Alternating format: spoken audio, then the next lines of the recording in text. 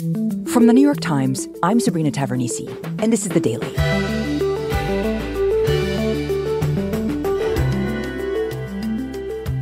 This morning, fierce reaction after the PGA Tour's announcement that it's merging with its Saudi-funded rival, LIV Golf. The news of this partnership, a shock to players, media, and fans hammered out. In a stunning reversal last week, golf's premier circuit, the PGA Tour, announced it was partnering with its upstart rival, a controversial league backed by Saudi Arabia. A country that has never won an Olympic gold medal, Saudi Arabia has suddenly emerged as a major player in global sport. Whether it's gobbling up golf rights or signing yet another global soccer star, many roads now seem to lead to Riyadh. They've invested very heavily in golf, Formula One, WWE, they've had boxing there. Now, Saudi Arabia, along with its long record of human rights abuses, has a powerful new seat at the table of international sports, a major success in a years-long effort to win influence. Today, my colleague Alan Blinder explains what was behind this surprising turn, what it means for Saudi Arabia, and for the business of sports.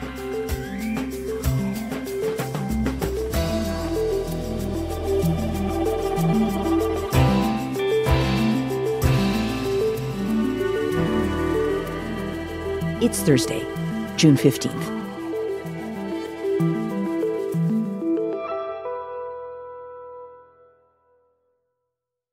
So, Alan, I have to tell you that a group of producers at The Daily were very interested and became, in fact, quite obsessed with the question of Saudi-backed golf, this LIV Golf League.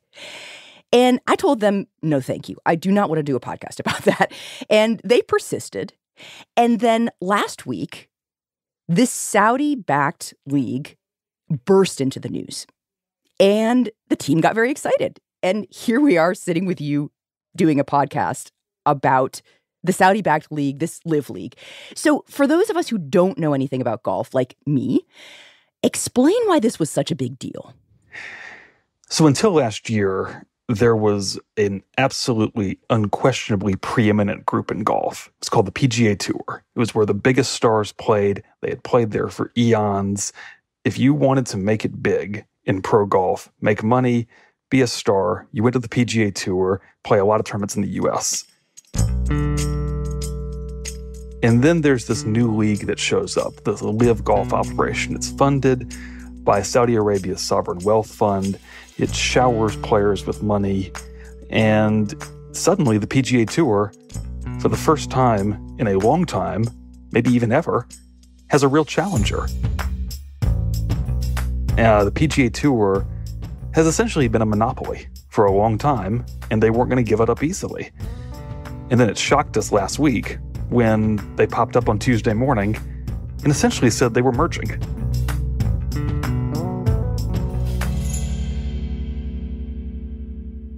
And why does it matter, Alan? Like, why does it matter that these two merged?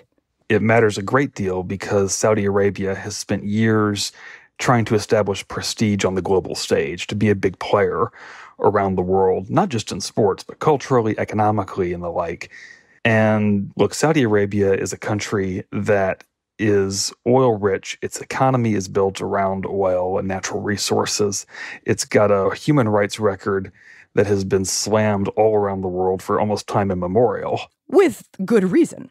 They were responsible for the killing of Jamal Khashoggi, the Washington Post columnist. Yeah, I mean, there's a long history of human rights abuses that have colored a lot of perceptions of Saudi Arabia. But this merger, I mean, this was essentially unimaginable a year ago. And here we are now with the Saudis poised to have enormous sway over one of the world's biggest sports for years and years to come. Okay, so Saudi Arabia getting a seat at the table in a big way. How did this deal come together? Where did it all start? Well, a few years ago, the Saudis have the sovereign wealth fund. It's one of the world's largest. They wanted to diversify their economy. They wanted to be about more than oil. So they decided to get into sports as one of their investments, and golf is one of them. Initially, they reach out to the PGA Tour. They see, is there some kind of alliance to be made, a partnership to be made? And the tour essentially ignores them. Ignores them? Yeah, that did not sit well in Riyadh, it turns out. And why? Why did the PGA Tour close the door in their face? Felt they didn't need them. They thought, we control the game's highest, most elite levels. We've got $1 gazillion already, it seemed. We don't need your help. We've got everything is fine as it is, and that's just kind of the arrogance you sometimes see in professional sports. So the PGA Tour essentially rebuffs the Saudis, but they don't give up on this idea that they could play a big role in golf. And it turns out there is a hugely receptive audience to this kind of idea among some of the world's top players. And why are the players so receptive? For decades and decades, there have been arguments in golf about the economic structure, how people get paid, how they make money, how the wealth is spread around. And the PGA Tour had been pretty content not to really mess with what was working for them, but that didn't mean the players were happy with it. And there was a lot of discontent bubbling up among the players. There was a lot of nerves, a lot of anger, a lot of frustration. And what was that anger and frustration about? So the traditional way of winning money through professional golf, you play these golf tournaments, and really, you only make money if you do well. You don't get a baseline salary just for being a member of the PGA Tour historically. And you don't even just get a salary for showing up or a payment for showing up. You have to perform well enough to play the full tournament. Wow. So it's not like baseball or football where you have a contract and you get money just by being part of a team. Yeah. It is essentially pay for performance in professional golf. Now, there are guys who would, they make money through some sponsorship deals, equipment deals, that kind of thing. But the PGA Tour money, the money that comes from actually playing the sport, was contingent on how well you played. So that meant only a handful of players were making the truly big bucks. There are people who are early career golfers, people who are never going to rise to Tiger Woods level stardom, who they don't make much money. Some of them even lose money on playing golf. Okay, so into this steps the Saudis. And what do they do with this discontent? How do they use it? Well, they decide to start their own league, which becomes LIV Golf, as we know it now. And they know that in order to take on the establishment, to take on the PGA Tour, this entrenched monopoly, they've got to get players. There is no way around that. So they think big because they're the Saudis and they have the money to do this. They think big about people like Tiger Woods and Phil Mickelson and Rory McIlroy and Brooks Koepka. They want the biggest names to play the game. Okay, so do they get any of these guys? Well, the rumors start coming fast and furious all over professional golf. Who might be willing to join LIV? Who might be willing to leave the PGA Tour? And then in February of 2022, it really burst out into the open when Phil Mickelson, who is by all accounts one of the finest golfers ever to play the game, won the Masters tournament, won the PGA Championship, won the British Open. He's quoted in a new book that was coming out at the time, essentially saying that it didn't matter what the Saudis' baggage was. He was interested. Yeah, let me just quote for you directly what Mickelson said to this book author. Their scary mother, and then he added the swear word, to get involved with it. We know they killed Khashoggi and have a horrible record on human rights. They execute people over there for being gay. Knowing all of this, why would I even consider this? Because this is a once-in-a-lifetime opportunity to reshape how the PGA Tour operates. So he's kind of saying, this is a very bad regime, but I hate the PGA more. Yeah, that's right. And in fact, he really goes on this extended rant about the PGA Tour. He's got essentially a greatest hits list of grievances that he's been nursing for a long time. And he talks about how they're manipulative, they're coercive, they strong-arm people. He says Jay Monahan, the commissioner, is a decent guy, but he won't do what's right for the players in the end. And then he talks about how the Saudi money has given the players the leverage they have always wanted. So Saudi dictators helping golfers get leverage over PGA dictators. That's effectively what he's saying. Yeah, that pretty much sums it up. So how does the golf world react? Well, it was about as ferocious of a reaction as you can imagine. Saudi Golf League, Phil Mickelson, Holy cow. He's facing some backlash, losing a big sponsor over his comments he made supporting a Saudi-backed golf tour. Sponsors are furious. People are condemning Mickelson left and right. Several PGA stars, including Rory McIlroy, blasted Mickelson's comments. I thought they were naive, selfish, egotistical, ignorant. You know, watching Pat Perez there react and Justin Thomas, it's almost like they're sort of laughing at Phil, as if he sort of lost his mind. You know, he eventually apologizes, issues a statement, says, I'm going to take some time away, work on myself. He is in essentially full retreat at that moment. So he is like being shamed in the doghouse. It is golf's version of being canceled. Huh. And a lot of people around golf watch this. They see this guy who's been a reliable, bankable superstar for years and years and years. And they say, if Phil Mickelson can't withstand this, if he's getting hit this hard, what happens if I sign up for this new Saudi league? And that leads to the question, can LIV work? Can they survive? Can they get the players they need?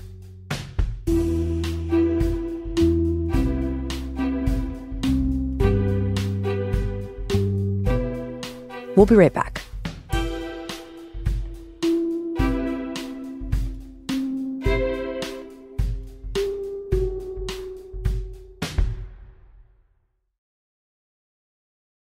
So, Alan, you just told us that everybody's watching this upstart golf league that's going up against the mighty PGA.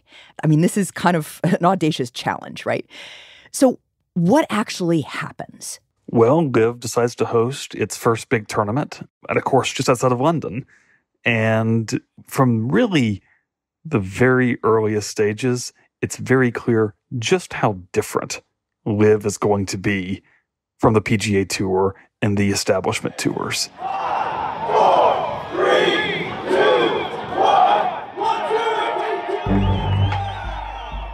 1, So in traditional golf, you play 72-hole tournaments over 4 days. Okay. LIV was using a format that had 54 holes.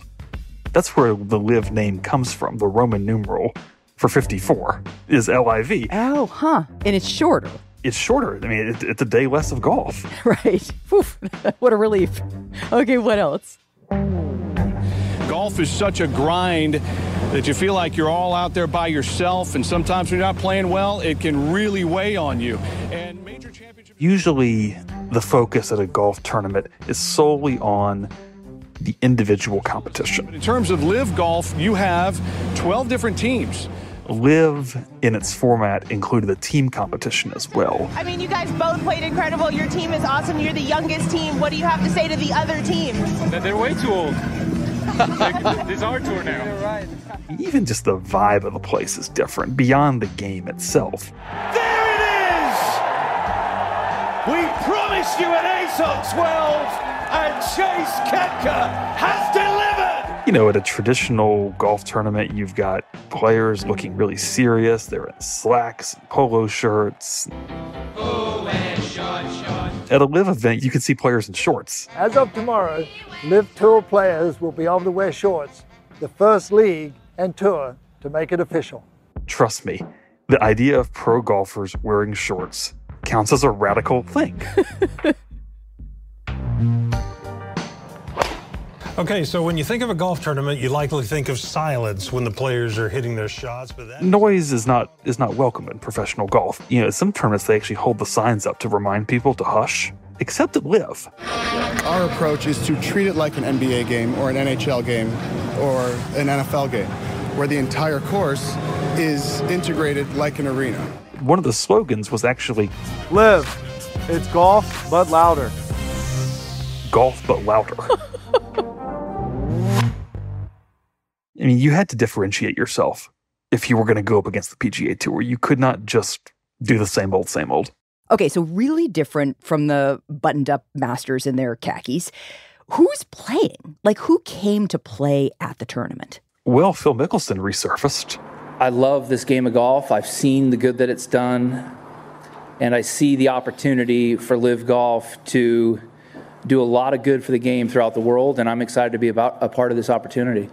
Oh, wow. So he signed. Yeah, Phil Mickelson signs. I understand that many people have very strong opinions and may disagree with my decision. And it's a big deal because this is the guy who took all the heat and he decided, I'm going to play and go forward anyways. At this time, this is an opportunity that gives me a chance to have the most balance in my life going forward, and I think this is going to do a lot of good for the game. So he's in the field, some other major tournament winners. For something that was in its infancy, they drew a pretty good crop of players out there. Okay, so they've pulled off their first event. They've established themselves. What happens next? The thing that they desperately needed was a lot of attention. I mean, they were getting attention for their funding sources. They were getting attention for the politics surrounding it. But they were not really getting a lot of attention for golf. You know, they didn't have a TV deal at the time. If you wanted to watch this thing, you had to watch it on YouTube. Oh, wow. So they also need places to play. And a lot of the really great courses in the U.S. were very close to the PGA Tour. They wanted nothing to do with LIV Golf. So you start looking at the list of courses in the country that can suit championship-level golfers, and there aren't many. But you know who had a lot of them was Donald Trump and the Trump Organization. Make golf great again. Why former U.S. President and potential presidential hopeful Donald Trump backs the Saudi-funded LIV Golf Series. Two LIV events will be hosted at Trump golf courses, starting with one next weekend at his Bedminster, New Jersey course. So in July... Hi, everybody. Mr. President. Hi, everybody. The LIV Roadshow rolls into Trump's place in New Jersey. And that, you know, if you don't have a TV deal, then you've at least got a former president wandering around your events. Can you help me appreciate your decision to host this event? Well, I've known these people for a long time in Saudi Arabia, and what they're doing for golf is so great. What they're doing for the players is so great. The salaries are going to go way up. And you know what? The cameras came, the reporters came. It's not too often you see former presidents basically endorsing sports leagues. And you have really the best players in the world, many of the best players in the world, and soon you'll probably have all of them.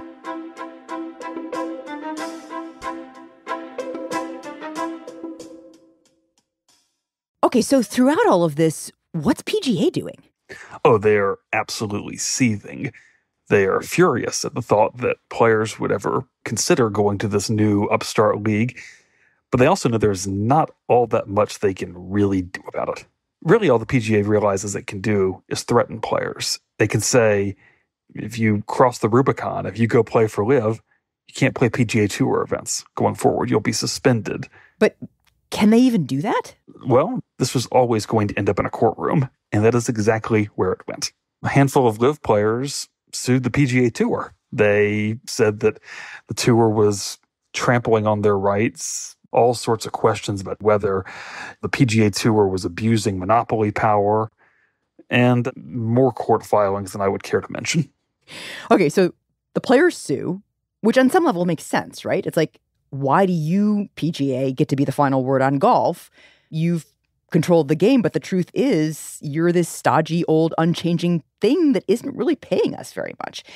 And so we're going to check out this upstart. Yeah, and golfers had the idea that they should be free to pick where they play, when they play there, and they thought they should be able to move back and forth between these tours pretty much at will. The PGA Tour wanted absolutely none of that. Right. So the PGA Tour, they're desperate to keep players because, let's face it, having good players is what gets people to come to tournaments. It's what gets people to watch on TV. It is what makes this whole operation work. Mm-hmm. So the PGA says, okay, we're going to increase our prize money. We're going to start, in some instances, promising that in your first season, you can make a certain amount of money. Like they start trying to throw some bones to people to say, if you're loyal to us, we will make this work for you.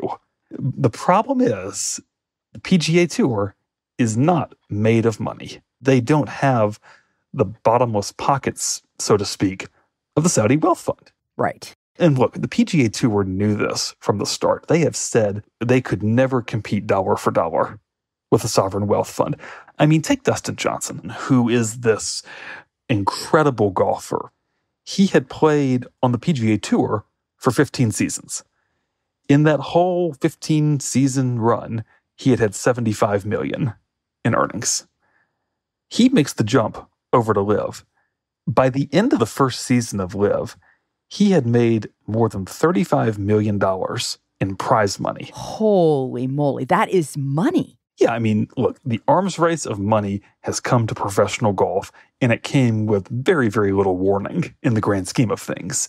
So the reality is the PGA Tour, it starts to feel the financial sting of this. Like, they are suddenly shelling out many, many, many millions of dollars more than they had anticipated doing.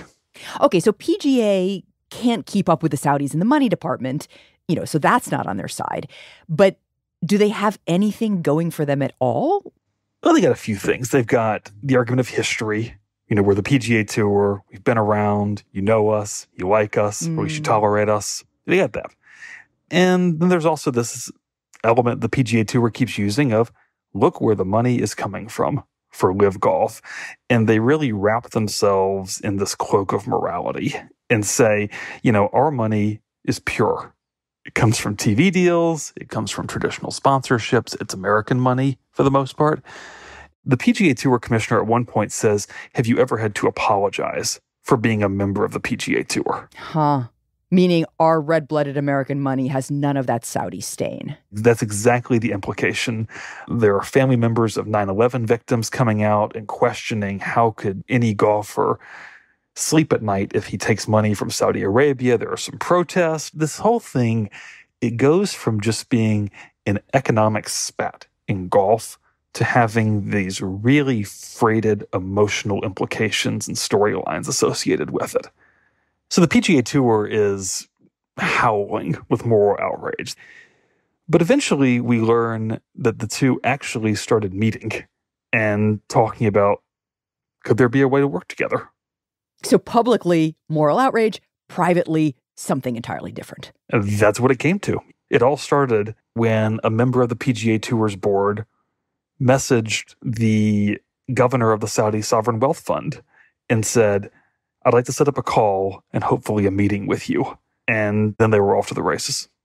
I'm not sure I can convey just how secretive this deal was until it was announced. There were members of the PGA Tour board who did not know about it until right before it was announced.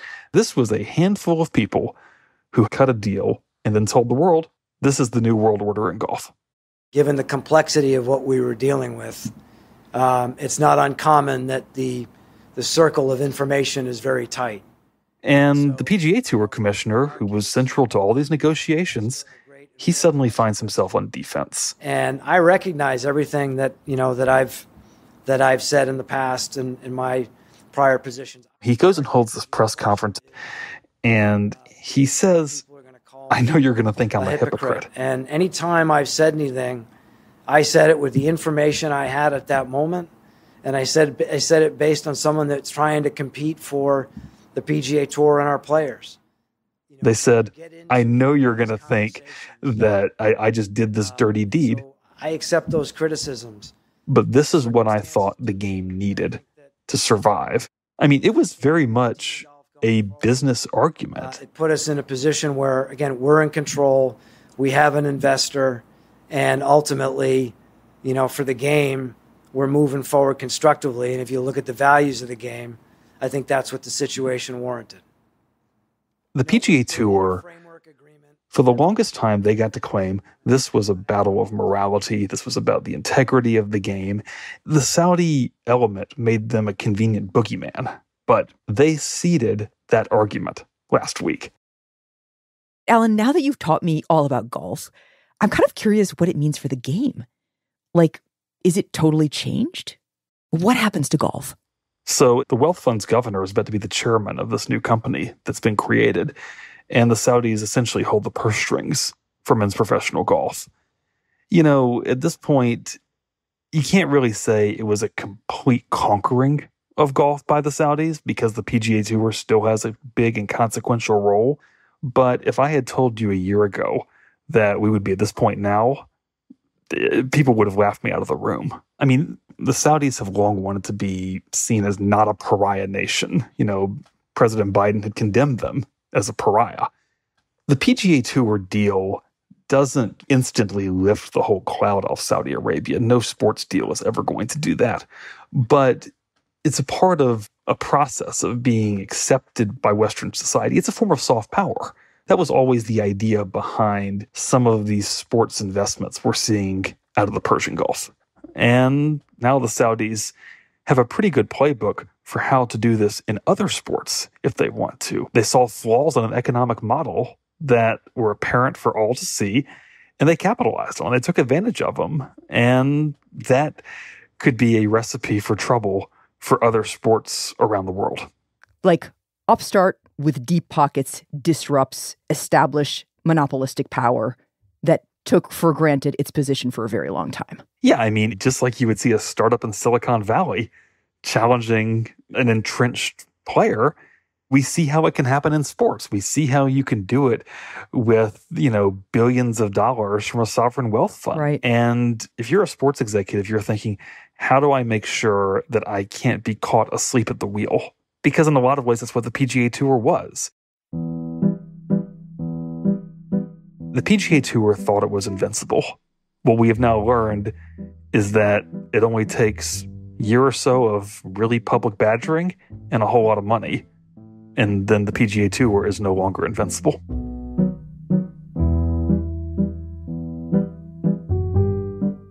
Alan, thank you. My pleasure. Today, the PGA Tour will begin their first major tournament since the deal was announced, this year's U.S. Open. It follows a sudden announcement by the PGA Tour that its commissioner, Jay Monahan, was, quote, recuperating from a medical situation, and that he would temporarily step aside.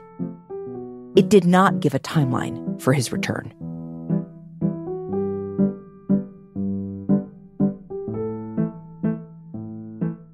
We'll be right back.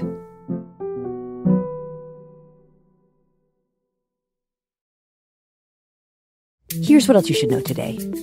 On Wednesday, the Federal Reserve left interest rates unchanged, the first pause after raising them 10 times in a row over many months. Fed officials said they were pausing to assess how the economy is reacting to the rapid campaign to slow demand and to control inflation. But Fed officials remain concerned about inflation, indicating on Wednesday that they may make 2 more rate increases this year. And Southern Baptists, the largest Protestant denomination in the country that is often seen as a bellwether for American evangelicalism, finalized the expulsion of 2 churches led by female pastors at its annual convention.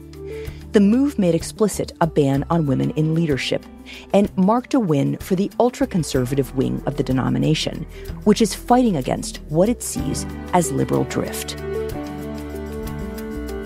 Today's episode was produced by Nina Feldman, Alex Stern, and Michael Simon Johnson, with help from Rob Zipko and Shannon Lin. It was edited by Lisa Chow, John Ketchum, and Mark George. Contains original music by Alicia Baitub, Marianne Lozano, and Dan Powell, and was engineered by Chris Wood. Our theme music is by Jim Brunberg and Ben Landsberg of Wonderly. Special thanks to Kevin Draper.